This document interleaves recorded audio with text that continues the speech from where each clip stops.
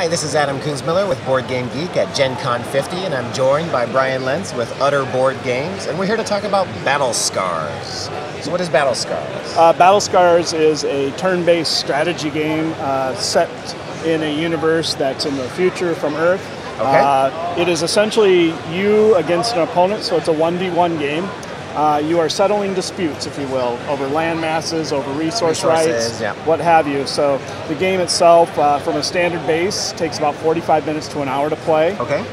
You will have several vehicles. There will be 9 different models, about 36 ships or vehicles in the game, and you can see some of them in the prototype form here, some of them painted as well. We have some of the tokens, and the art, of course, this is prototype as it is. But the game premise itself, when you set up, you'll be combating against the opponent. So if you and I were playing, you make your moves. You make your moves based on a resource called bandwidth. The bandwidth itself is your economy that comes back to you round after round. The economy feeds into what are called the tower cards and/or the tracker cards themselves. So then you have these tracker cards here that will dictate whether they're for movement or for activating the actual units themselves and what they can do. So that's how you use your economy.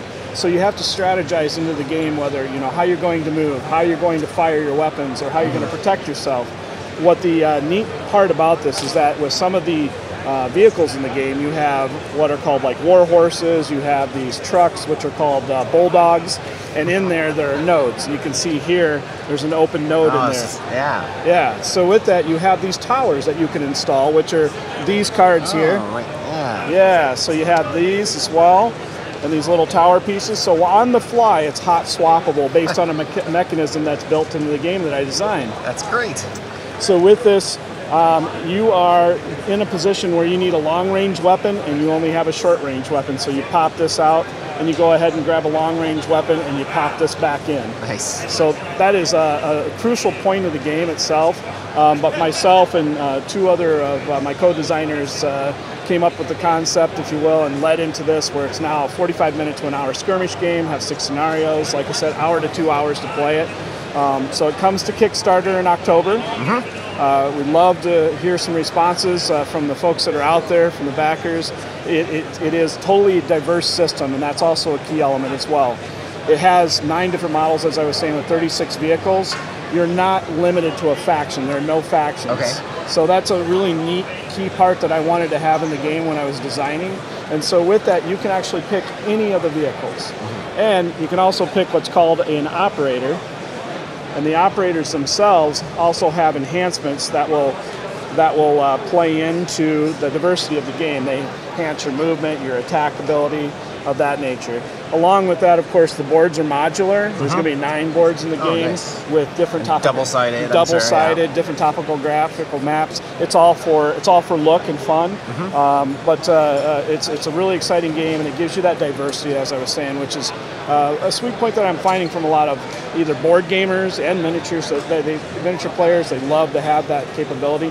And the other upside to it for a final piece is that it's extremely scalable. Yeah. Extremely scalable. So you said it normally takes about 45 minutes to an hour. But if you wanted to just go ham on it and have like 10 boards and also you could do that? You could do that. Awesome. You could do that. So, and that would be based on, you know, of course you'd have to play around with yourself. I set the parameters. Hey, this is the base game, right? Right. And you can do you can do what you want. Here are the tools. Yeah, here's how I suggest you use them. Right. Here's how I suggest it, but you can have fun with it. And it's, you know, it's really, I mean, with the type of components in it, it'd be 12 up, but really a 9 or 10-year-old on up could play this game. Very fun, very easy to get into. You have fun pieces where if you're a miniatures modeler, I mean, you can make things do that. They can, you know, break them apart. You got the magnetics here.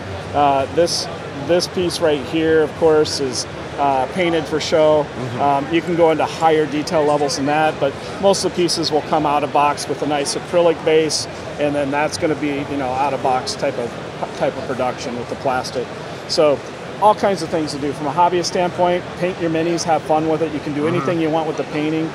From the strategic standpoint, it's from the surface level. Is this one of the? Oh no, that's attached. Yeah, that's attached. Yeah, this one is a little. Sorry, this is part of a squad base. There's 3 of them in the squad, which is something that's the card for it right there, and this shows the 3 pieces for the squad. But yeah, really, really, really cool. All right, game. looks great. Well, once again, that was BattleScars. Yeah.